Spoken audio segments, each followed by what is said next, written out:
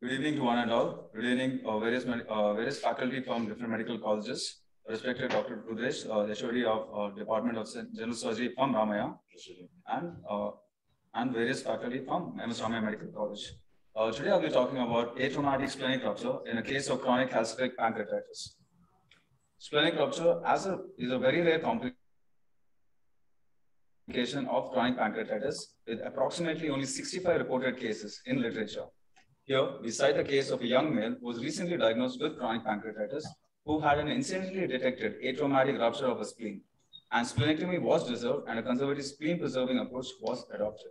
A 19-year-old male, a known case of chronic calcific pancreatitis, presented to our OPD with pain in the epigastric and left hypochondriac region, with radiation of pain to the back. There was significant weight loss, early satiety, no history of trauma or history of fever, and on abdominal region extending into the left lumbar region. The patient underwent a CCT of the abdomen and pelvis and it showed chronic calcific pancreatitis with a pseudocyst. As you can see, a pseudocyst. Also, incidentally detected, there was an ill-defined, non-enhancing, hypertenuating area in the superior pole of the spleen, which was likely called as a splenic rupture with a large subcapsular perisplenic acute hematoma with an approximate volume of 1000 cc. The patient underwent an exploratory laparotomy and proceeded. Intraoperatively, here we can see the pseudocyst of the pancreas impinging on the posterior wall of the stomach, and open cystogastroscopy was performed with anastomosis.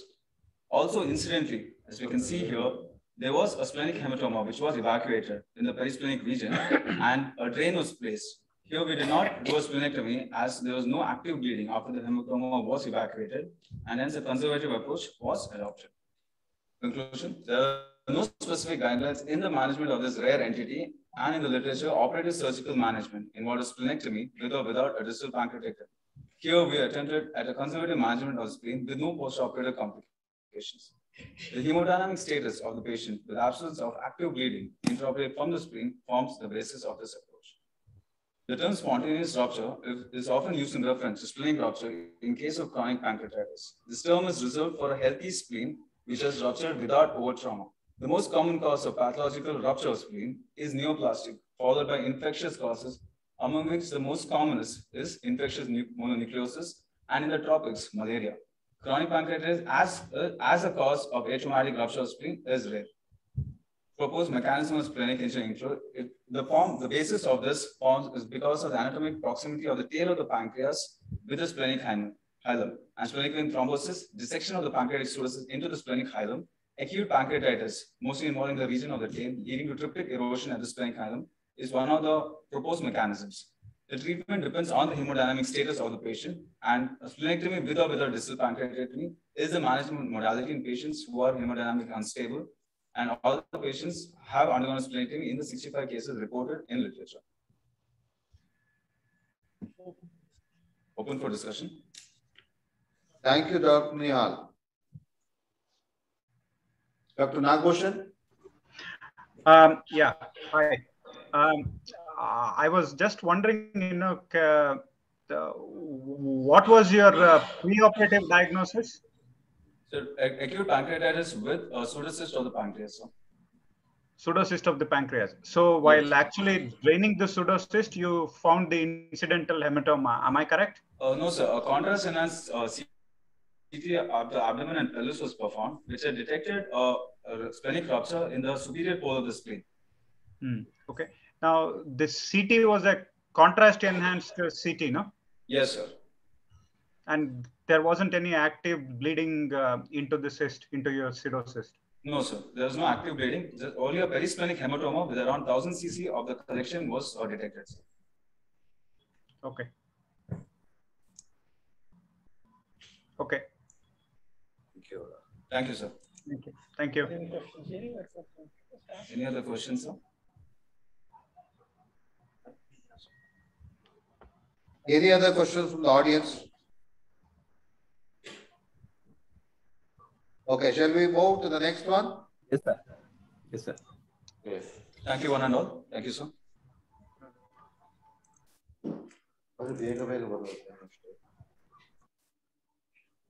Okay. So left thigh swelling by Dr. Pooja. Good evening, respected faculty and dear friends. We're going to be presenting a case report on Morel Lavallee lesion.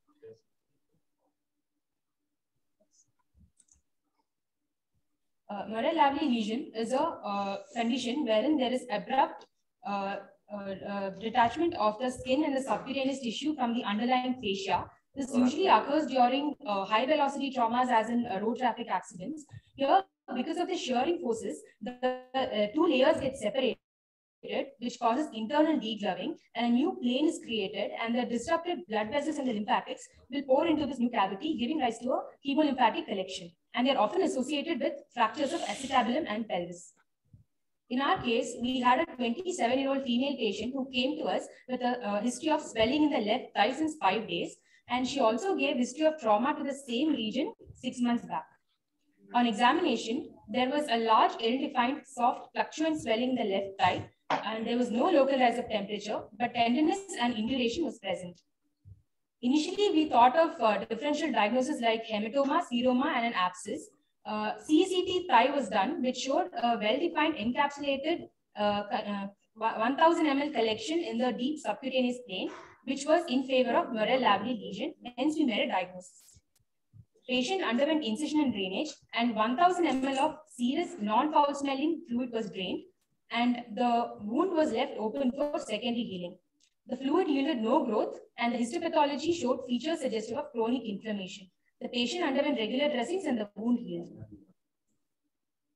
This condition is not very rare. However, it is underreported because of misdiagnosis and delay in diagnosis. There is not enough data regarding this lesion in literature, and there is no standard guideline for its treatment. Despite this, it is still important for a clinician to know be aware of this condition because of the potential complications that it can cause. That is, the overlying skin can have sensory loss or can undergo ischemic necrosis, or if fracture fixation is attempted, it can cause implant infection. I would like to conclude saying that in all cases of trauma, it is important to at least consider this condition so that potential complications like this can be avoided, and we can have a better patient outcome. There are many case reports on this condition, and one among them, which is very significant, is the first one, which happened in the University of St. Paul in Brazil, wherein a patient was misdiagnosed with necrotizing fasciitis instead of Morel Lavallee, and had to undergo a series of debridements, which resulted in a very large wound, which was later difficult to close. Retrospectively, when they saw, they diagnosed him with Morel Lavallee, and then so this shows that early detection could have brought about a better outcome in this patient. Thank you very much. Any questions? Thank you very much. If I may ask, was an ultrasound done in the first instance, or you went straight ahead for a CT? Yes, sir. We did an ultrasound which only showed that there was a collection, but we went ahead with CT because we wanted to rule out psoas abscess and all those things. So that is why we went ahead with CT. That is when we incidentally diagnosed with this condition. Okay. Now, in the CT, I think it looks like a well encapsulated lesion. Am I correct? Yes, sir. It is. Was there a role to put in a needle and aspirate? No, sir, we did not do that. We directly went ahead with the incision and drainage. Because it was a very large collection, and that is why we went ahead with the IND directly. Looks like a big incision, I was trying to see, because the fluid looks like a seroma, no? Yes, sir. So I was just thinking, whether you could have put in a needle or put in a percutaneous drain and got away with it. But anyway, no, that's good. Yes.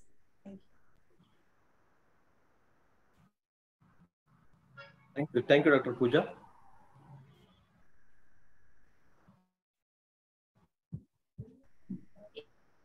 Any other questions? Compared to hematoma, when do you appreciate these lesions? What is the duration? So when it comes to the content of this lesion, it's pretty much same as the seroma, and there's no studies which have shown that there is a difference between. They're not studied about the content of the fluid as such. So for all practical purposes, right now it is considered and treated like a seroma only.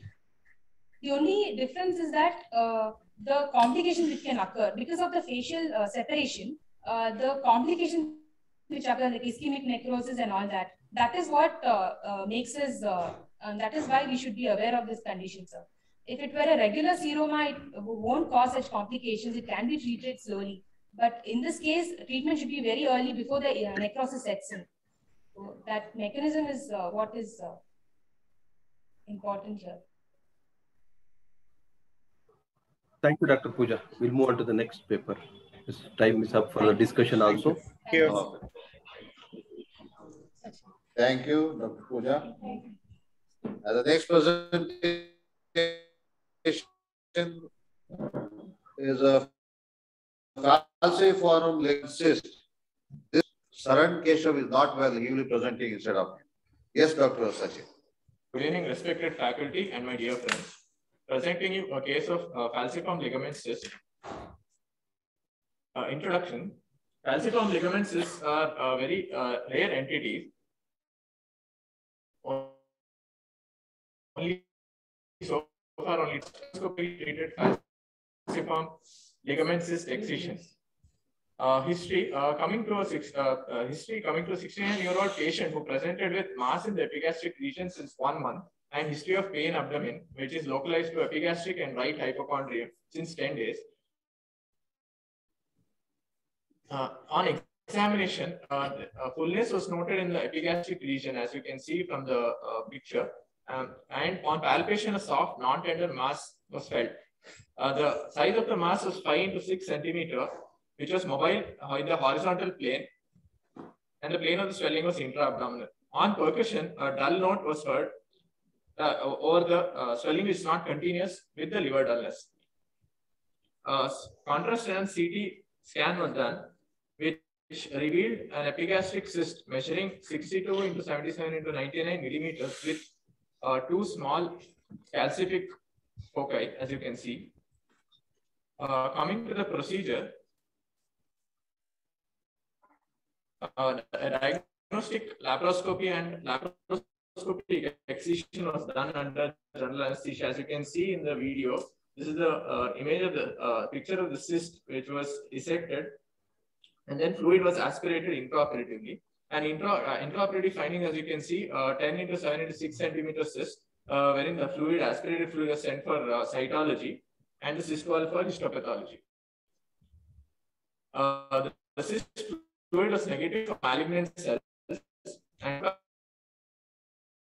pathology revealed that it was just a simple cyst. Coming to a review of literature, the first case was reported in USA, Rochester, Minnesota, wherein the patient presented with mass per abdomen and pain abdomen, and patient underwent a laparotomy for the same. Discussion: primary cysts of the ligament of liver are developed due to congenital dysenteric defect. They present with varied symptoms, and laparoscopy can be considered diagnostic as well as therapeutic. Thank you. Any questions? Thank you very much. Was there any history of trauma or any surgical intervention No, in the sir. past? No history of trauma or surgical intervention.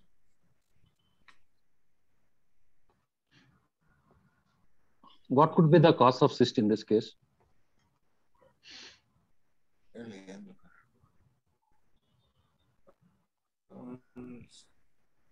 What could be the cause?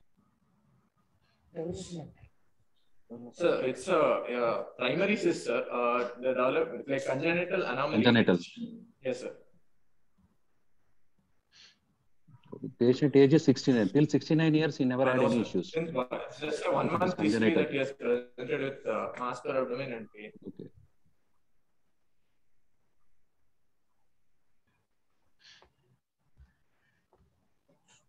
What are differential diagnosis? So differential that we can consider in this age group is one could be hydrated disease of the liver, pseudocyst of pancreas, and It's in the ligament, yes, no? sir. Lipoma of the falciform ligament, leiomyoma of the falciform ligament, lymphangioma of the ligament, falciform ligament.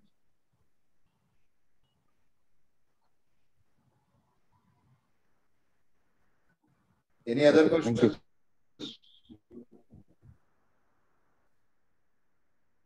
Thank you, sir.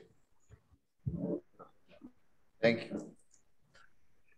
Next presenter.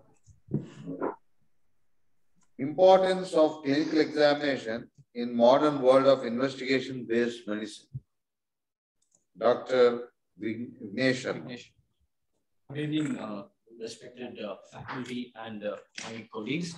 So today I'm going to talk about a poster that highlights the importance of clinical examination in today's era of investigation-based medicine.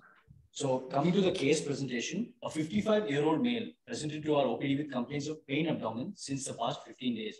On examination, a solitary swelling of 16 into 11 centimeters, as shown in the figure, was noted. It was smooth in surface with rounded borders and firm in consistency. It was mobile in the direction perpendicular to the line of mesentery. CCT was done, which showed a circumferential asymmetric lesion of 9 into 8 into 6 centimeters, as shown in the image, with few tiny lymph nodes, surrounded by few tiny lymph nodes. This was inconclusive, and the impression given by the radiologist showed either a neoplastic or inflammatory lesion, which could be either GIST or COX. Since this was inconclusive, an MRI abdomen was done, which revealed a well-defined lobulated lesion of 85 into 108 millimeters, which is hyperintense on T2. And this was also suggestive of a neoplastic lesion, the first diagnosis being carcinoid, and the second GIST and lymphoma. So as we can see here, even post two high-end radiological investigations, we were unclear about the diagnosis of this patient. Fortunately, when this case was presented in our class by all of us postgraduates, a neck node, as shown in this image, was noted by our faculty. And this finding, which was missed in all the earlier examinations, helped narrow down the diagnosis to lymphoma. So something which was even missed post two extensive radiological investigations was identified, and we could narrow down on a differential only due to this solitary cervical node, which was seen. So the provisional diagnosis of lymphoma was made, and the patient underwent a diagnostic laparoscopy, and a biopsy was taken from this lobulated abdominal mass, and a biopsy was also taken from the left submammillary lymph node. Both the biopsies revealed non-Hodgkin's lymphoma. So this incident shows us the importance of a complete clinical, to be particular, a complete head-to-toe examination, and how critical and vital it is, and how many a times, even when investigations cannot help us narrow down an investigation, a simple head-to-toe examination can make a big difference. A recent study done in 2017, published in the Clinical Journal of Medicine, showed that 66% of trainees were inadequate in their physical examination, and 31% of medical trainees even claimed that they had never seen their superiors perform a clinical examination in their daily practice. Another study, which was done in 2007, revealed that there was a declining interest in clinical examination, primarily due to the rise and ease of availability of high-end investigations. So to conclude, it's important that we as young doctors always remember that investigations are only an adjunct to diagnosis and can never be solely relied upon, and many times, as we saw in this case, can mislead the clinician. So to conclude, a thorough clinical examination will always remain relevant and is mandatory despite the continuing advancement in various investigatory modalities.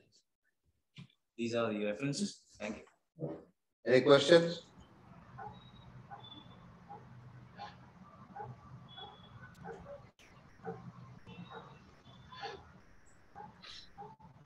If I may ask, it's an interesting case. What was the CT reported as?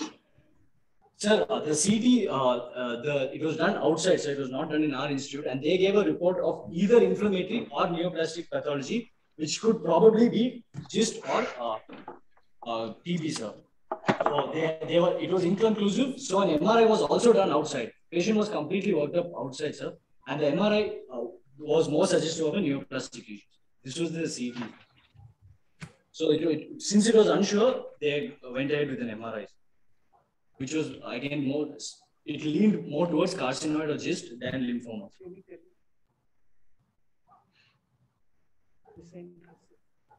Sir, clinically, it presented similar to mesenteric cyst, sir, and it was also mobile in the line perpendicular to the attachment, mesenteric attachment.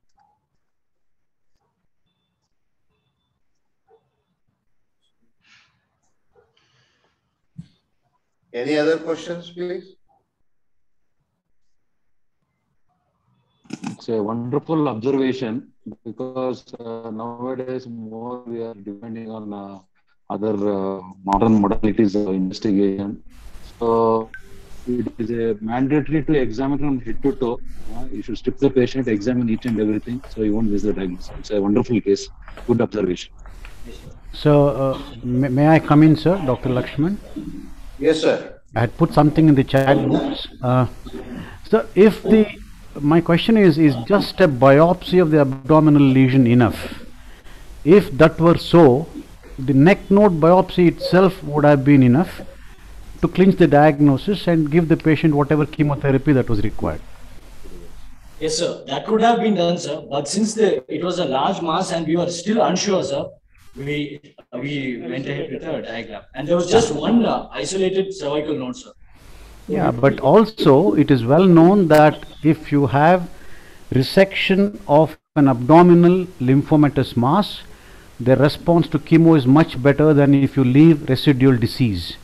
So while it is a very good, you brought attention to the importance of clinical examination, I do believe that the postgraduates must know that when you have a lymphomatous mass which is resectable, it is correct to resect it, so that the overall response to chemotherapy is better. Yes. Okay, thank you, Dr. Vignesh, for a very good poster. Thank you, sir. Next, a rare case of follicular neoplasia of liver. Yes. Okay, sorry. This is Rosai Dorfman disease by Dr. Adnan.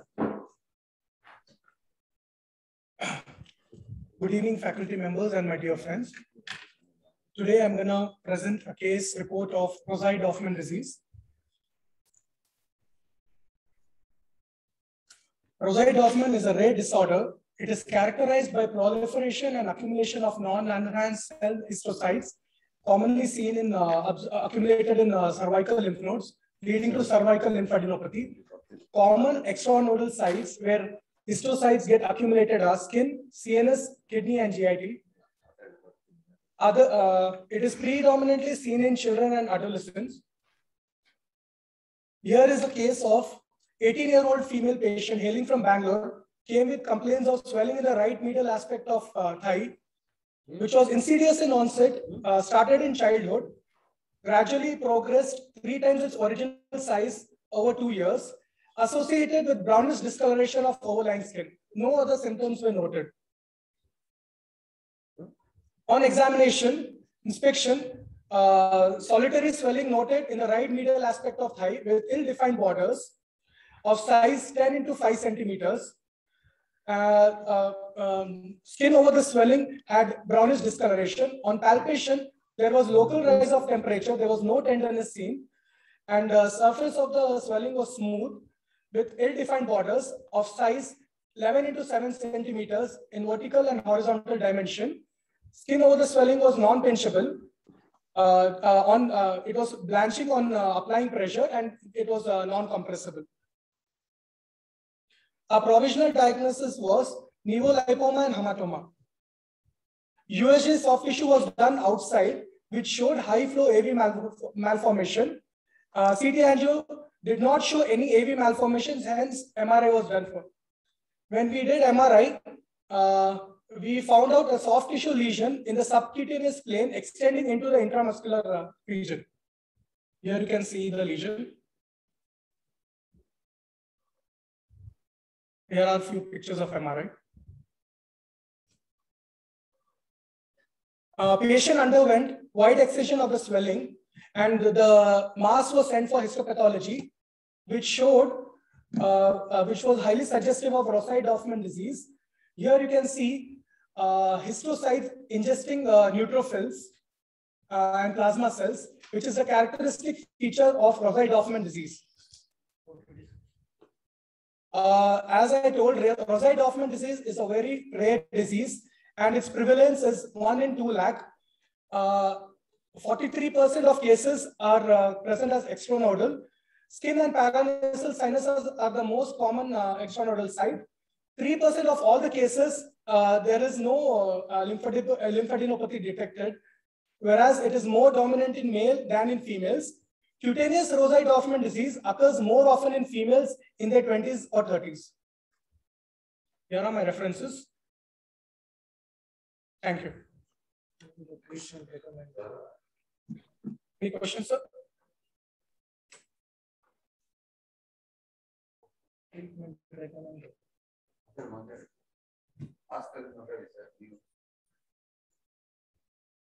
Any questions? Any questions, please? Yeah, can I come in? Yeah. Why did you do such a wide, extensive, dissection? You removed a lot of muscle as well. Sir, the muscle was not removed, sir. Basically, just the deep fascia and the subcutaneous tissue was excised, sir. Okay, so this picture is just after you removed the thing. What picture you have shown? Sir, yes, sir. This is just the subcutaneous tissue and the fascia, sir, along with the skin. Okay. The muscle was not removed, sir. Okay, right. If I may ask, is there a risk of malignant transformation for this lesion? Required to be excised in the first instance? Sir, if left for prolonged time, there is a chance of malignancy, sir. But generally, they present as a benign tumor, sir. Can I interrupt here? It behaves in a malignant fashion. So the treatment is basically wide excision, and there are chances of recurrence, particularly in the extranodal type of disease.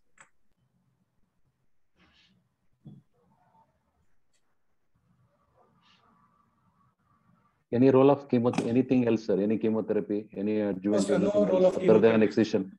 Any post-excision, would sir, you do anything else? It was marginal excision, sir. There is no role of chemotherapy, sir. If it recurs Very again, marginal, sir, chemotherapy. Okay. See, do you think then you should consider this as a differential diagnosis for cervical lymphadenopathy if it happens in cervical nodes? No, sir. As I told you, this is a very rare disorder, sir. A very rare disease. It is highly unlikely, sir. We should consider this as a differential diagnosis.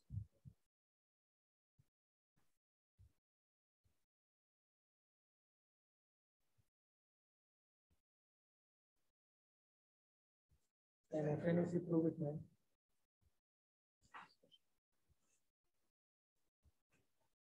Thank you, sir.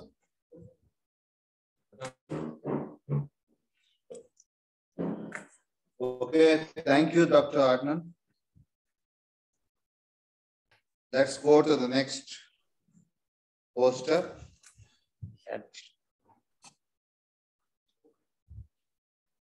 A rare case of follicular nodular hyperplasia, liver.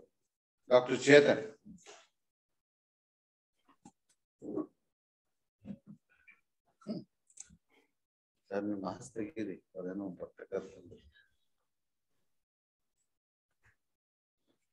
Good evening, dear teachers and my dear friends. Today, I am presenting a case of focal nodular hyperplasia of liver. So, coming to introduction, focal nodular hyperplasia is a very unusual benign condition with unknown etiology, where there is a focal overgrowth of functioning liver tissue by supporting stroma. Patients are usually middle-aged females, reproductive age group, there is no association of underlying liver disease. This case history is she was a 33-year-old female presented with complaints of mass in the right upper abdomen since 1 year, associated with pain, which was on and off in nature, and there was no history of use of oral contraceptives. And she was a known case of autoimmune thyroiditis during pregnancy. So, patient underwent annual health checkup, in which ultrasound showed a well-defined oval isoic solid lesion with no calcification or cavitations. So general physical examination and vitals were all within normal limits. Systemic examination, there was a mass palpable in the right hypochondrium, mid-clavicular line, 3 centimeters below the costal margin. The smooth surface and moves well with respiration. So there we took on investigation to rule out all the malignant causes, alpha-fetoprotein and HbSAg and HCV, CEA, which came out negative. So we did a CT which showed a mass arising from the right lobe of the liver, the inferior right lobe, which with prominent arterial debridement. So intraoperatively, there was a 10 into 8 centimeter vascular exophytic growth arising from segment 5 and 6, and dilated lymphatics noted around the gallbladder. So we went on did laparotomy with cholecystectomy and wide resection of segment 5 and 6 of liver. So HP report, which was suggestive of focal nodular hyperplasia of liver. Coming to discussion, preoperatively it's very difficult to diagnose focal nodular hyperplasia, and surgical resection of liver with adequate margin is the treatment of choice. And focal nodular hyperplasia do not have any malignant potential. So these are the references. And thank you.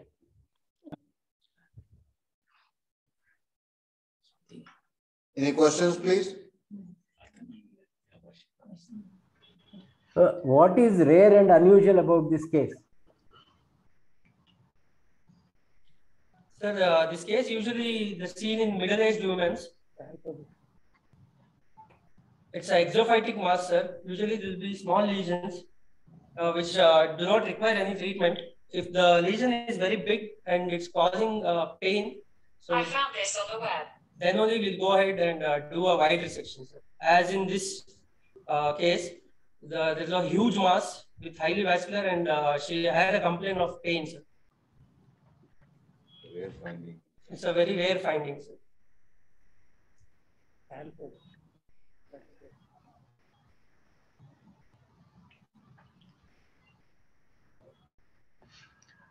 If I may ask, can you go back on your slides, please, a little bit? I was, just a little, was not.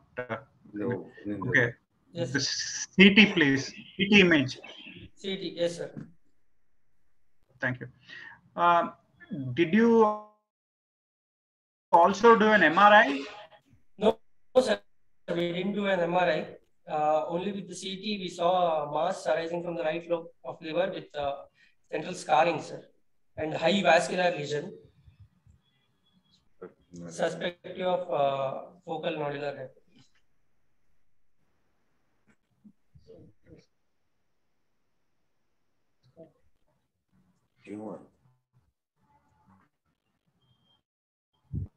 Okay.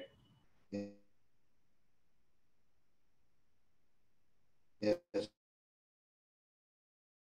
Thank you. Doctor? Thank you, sir. Patient with diagnostic dilemma. Dr. Monica. Good evening, respected faculty and my dear friends. Today, I will be presenting a rare case report of delayed presentation of colonic perforation in a patient with chronic pancreatitis, a diagnostic dilemma. Coming to the introduction, early mortality in acute pancreatitis is related to an overwhelming acute inflammatory response. But the late mortality is because of peripancreatic sepsis, vascular complications, and GI complications. So in our patient, it's a 55-year-old male patient who came with complaints of bleeding per rectum since 10 days, loose stools for 4 days, and abdominal pain, which was mainly in the right upper quadrant for the 4 days. He was a known smoker and chronic alcoholic for 15 years. And he was already treated for acute pancreatitis multiple times prior to the admission. On examination, it was found that patient had tachycardia with the normal blood pressure, mild pallor, and per abdomen examination showed the distension was present, diffuse tenderness in the abdomen, mostly on the right upper quadrant, with no guarding and bowels also present. Per rectal examination was normal. On evaluation, it was found that patient had anemia and total counts were elevated. X-ray showed only distended bowel loops.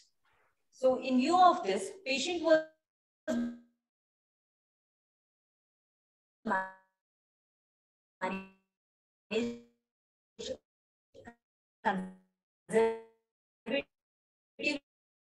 for lower GI bleed by blood transfusions. Multiple pneumoperitoneum, which was seen with left hypochondrium collection.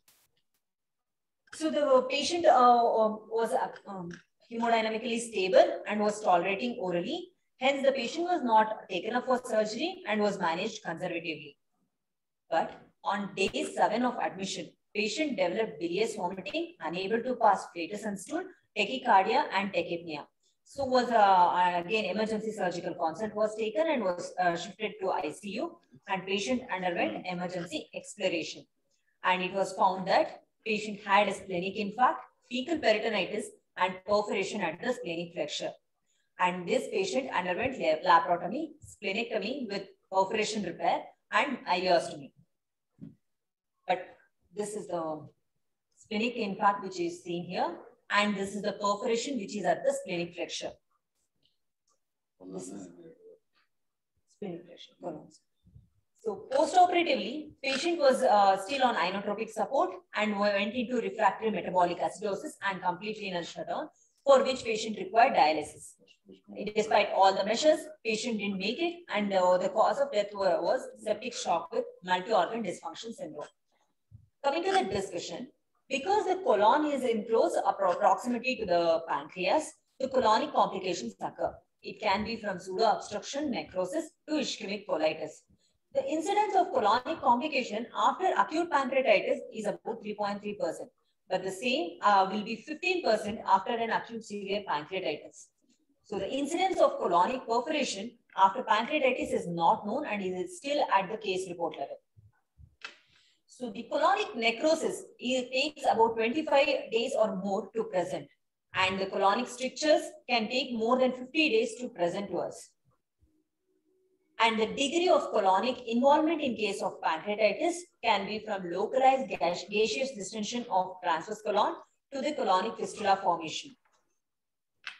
So why this colonic involvement will be there in the pancreatitis is because there may be extravasation of pancreatic enzymes which can lead to the involvement, or there can be pressure necrosis from pseudocysts, or vascular occlusion or vascular damage by the pancreatic enzymes, and there can be digestion of the gut wall by the bacteria or activated pancreatic enzymes. So we will have to keep all these in mind before diagnosing it. So I would like to conclude by saying high index of suspicion is required to diagnose colonic perforation in patients who are known case of acute or chronic pancreatitis, as the mortality can be reduced by early surgical management. Thank you. Any questions, please? Should you have not operated the first time when it was diagnosed instead of waiting? Exactly. And why? And colonic perforations which are not due to interventions like polypectomy or things like that, where bowel is prepared, yes, just repairing colonic perforation won't work. So I think there are two, I feel, glaring mistakes. One is to just repair the colon, and second is to not intervene when it was first diagnosed. At that time, patient was hemodynamically stable and had... Precisely. No, when you want to operate on a patient when he is well, not when he is unwell. Yes, sir. If I may, add on for what Dr. Ravi Shankar said, I entirely agree. I wasn't sure, what was the, the initial problem. I thought we might have actually missed a trick there, when we should have probably gone and done something on the first day itself. But anyway, I'm not sure, that the colonic perforation was actually because of chronic pancreatitis. I tend to be a little bit more convinced on that. But I think maybe something could have done. But I guess, in the end, whether it would have altered anything, I'm not sure. But certainly, I agree with Dr. Ravi Shankar on this one. Dr. Shrikantaya, Vijay Kumar, kindly put us some light on this.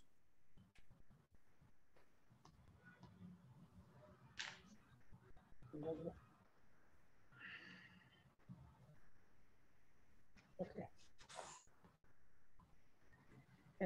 Is not okay. Thank you, Dr. Monica. Thank you, sir.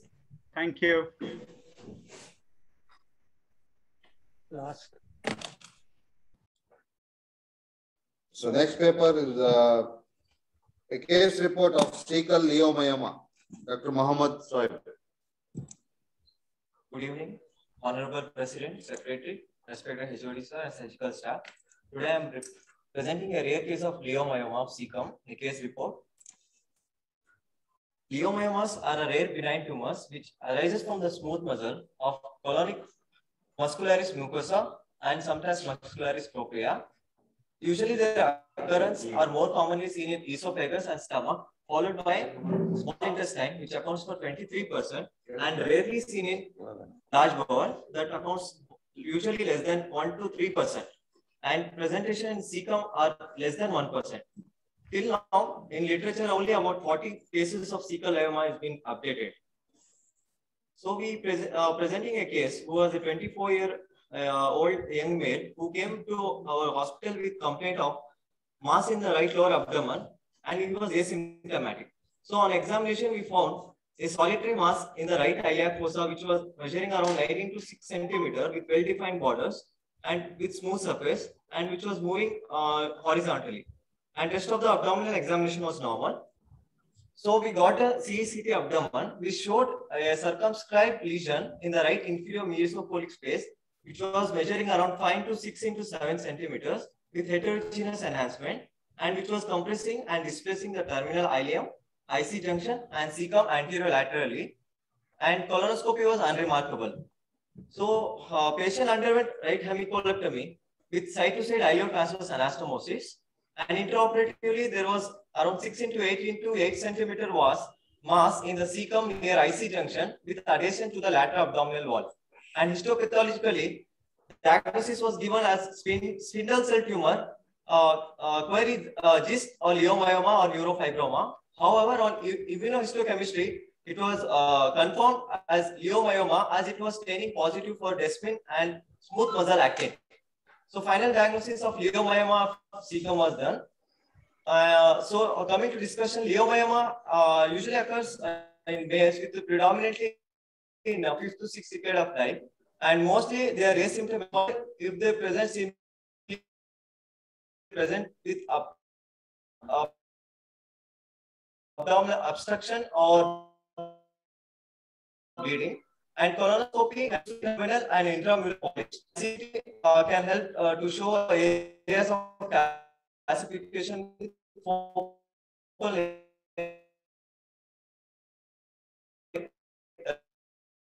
areas of helpful to differentiate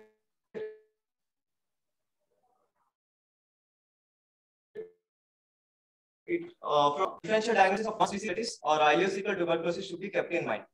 So conclusion will be cecal leiomas are very rare tumors which accounts less than 1% of GIT tumors, and colonoscopy and CECT abdomen will help in arriving at definite diagnosis with immunohistochemistry with final diagnostic modality.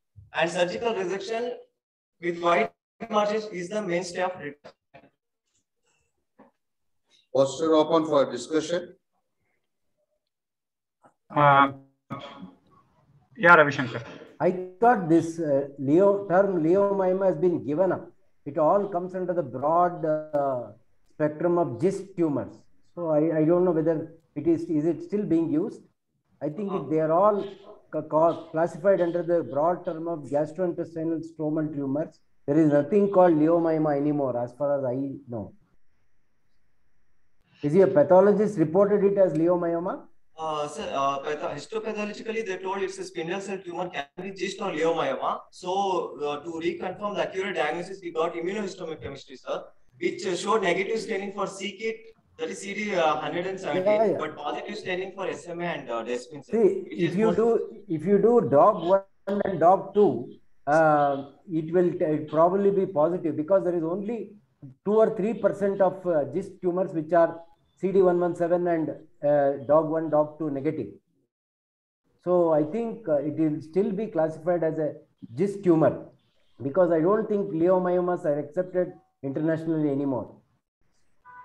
Ravi Shankar, I think leiomyoma is still there, but incidence is less compared to GIST.